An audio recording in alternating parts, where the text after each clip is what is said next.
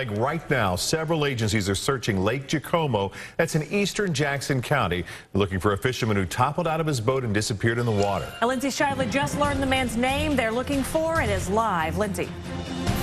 Krista, we have learned so much more about this man now. This all started, by the way, as a day of fishing between two friends that just turned tragic here on Lake Jacomo. And yes, there are divers in the water right now searching for Gladen Harrison. He is a Kansas City, Missouri man. He's in his mid-80s.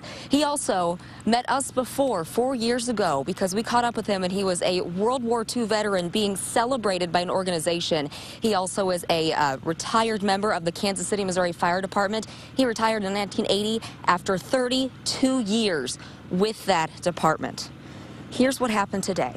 Someone from a county office on the shore of this lake heard someone screaming this afternoon, and they called 911. When crews got out to the lake shore, they saw a man in his 60s clinging to the side of an overturned boat.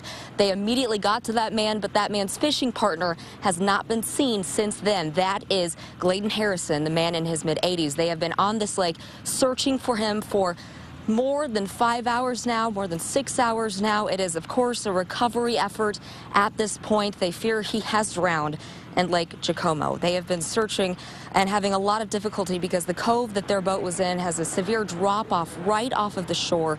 It's given a big problem to divers there, but they are still diving and hoping they can find his body. Apparently, the two were fishing in a very small fishing boat. They stood up and tried to trade places, and that's when their boat flipped over.